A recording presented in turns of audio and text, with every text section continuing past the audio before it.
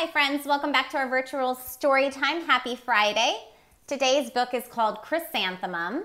The author and illustrator is Kevin Henkes. Now you know he's my favorite children's book author, so I hope you like this one.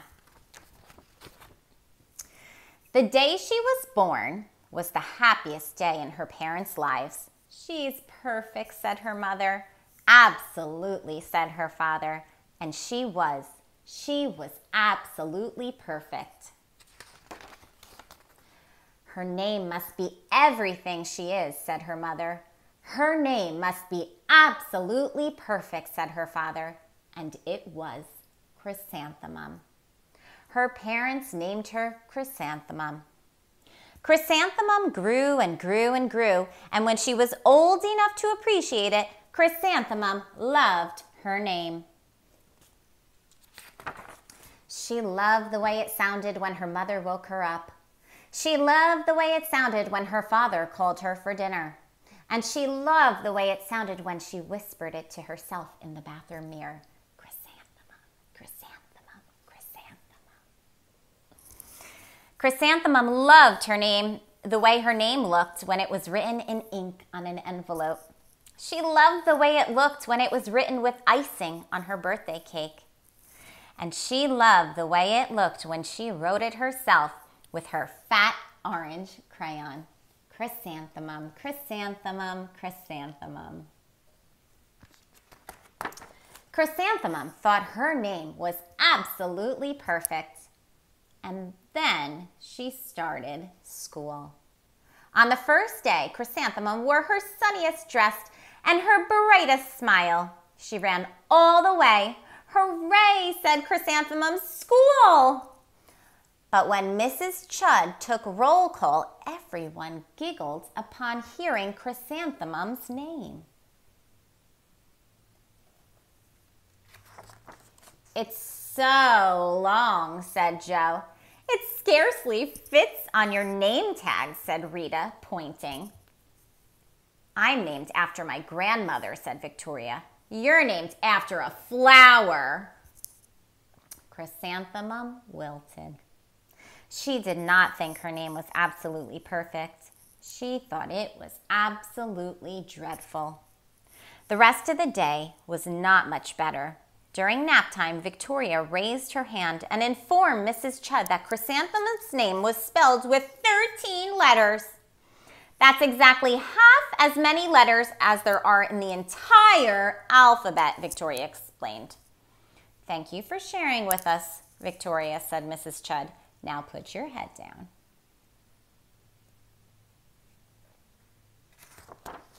If I had a name like yours, I'd change it, Victoria said, as the students lined up to go home. I wish I could, thought Chrysanthemum miserably.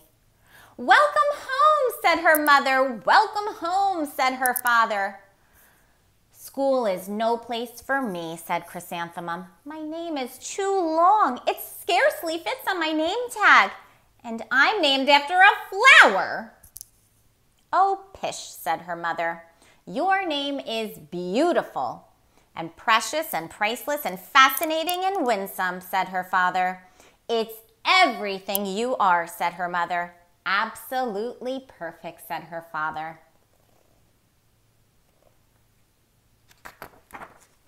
Chrysanthemum felt much better after her favorite dinner, macaroni and cheese with ketchup, and an evening filled with hugs and kisses and parcheesi. That night, Chrysanthemum dreamed that her name was Jane. It was an extremely pleasant dream. The next morning, Chrysanthemum wore her most comfortable jumper. She walked to school as slowly as she could. She dragged her feet in the dirt. Chrysanthemum, chrysanthemum, chrysanthemum, she wrote. She even looks like a flower, said Victoria, as Chrysanthemum entered the playground. Let's pick her, said Rita, pointing. Let's smell her, said Joe. Chrysanthemum wilted. She did not think her name was absolutely perfect. She thought it was absolutely dreadful. The rest of the day was not much better. During nap time, Victoria raised her hand and said, "A chrysanthemum is a flower. It lives in a garden with worms and other dirty things."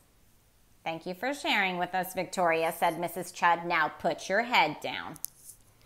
"I just cannot believe your name," Victoria said as the students lined up to go home. "Neither could I," thought Chrysanthemum miserably. "Welcome home," said her mother. "Welcome home," said her father. "School is no place for me," said Chrysanthemum. "They said I even look like a flower. They pretended to pick me and smell me." "Oh, pish," said her mother. "They're just jealous," said her father, "and envious and begrudging and discontented and jaundiced." "Who wouldn't be jealous of a name like yours?" said her mother. "After all, it's absolutely perfect," said her father. Chrysanthemum felt a trifle better after her favorite dessert, chocolate cake with buttercream frosting, and another evening filled with hugs and kisses and parcheesi. That night, Chrysanthemum dreamed that she really was a chrysanthemum. She sprouted leaves and petals. Victoria picked her and plucked the leaves and petals one by one until there was nothing left but a scrawny stem. It was the worst nightmare of Chrysanthemum's life. Chrysanthemum wore her outfit with 7 pockets the next morning. She loaded the pockets with her most prized possessions and her good luck charms. Chrysanthemum took the longest route possible to school. She stopped and stared at each and every flower. "Chrysanthemum, chrysanthemum, chrysanthemum," the flower seemed to say.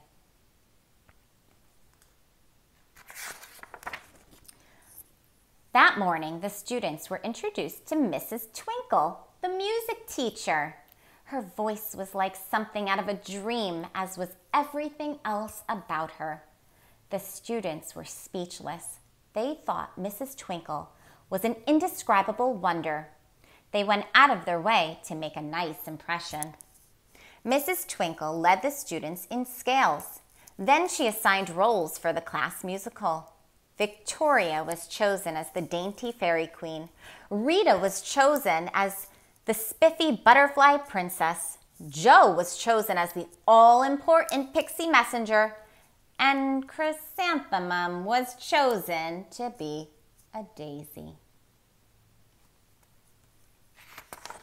"Chrysanthemum's a daisy! Chrysanthemum's a daisy!" Jo, Rita, and Victoria chanted, thinking it was wildly funny. Chrysanthemum wilted. She did not think her name was absolutely perfect. She thought it was absolutely dreadful. "What's so humorous?" asked Mrs. Twinkle.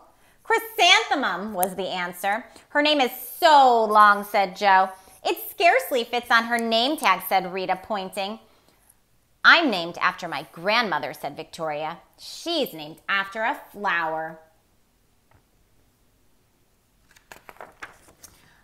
"My name is long," said Mrs. Twinkle. "It is," said Jo. "My name would scarcely fit on a name tag," said Mrs. Twinkle. "It would," said Rita, pointing. "And," said Mrs. Twinkle, "I'm named after a flower, too."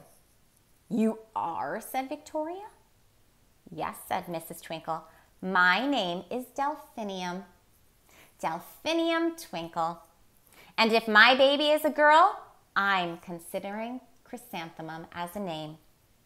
I think it's absolutely perfect."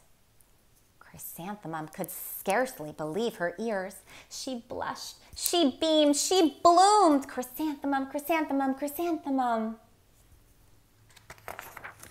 Jo, Rita, and Victoria looked at Chrysanthemum longingly. "Call me Marigold," said Jo.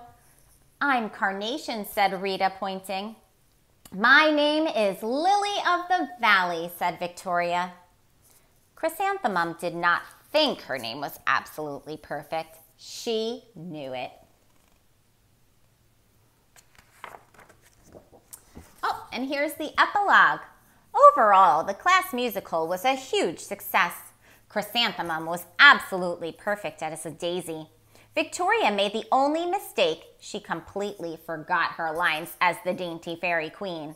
Chrysanthemum thought it was wildly funny, and she giggled throughout the entire dance of the flowers. Eventually, Mrs. Twinkle gave birth to a healthy baby girl. And of course, she named her Chrysanthemum. I love that one. Hope you did too. Have a great weekend, everybody, and we'll see you next week.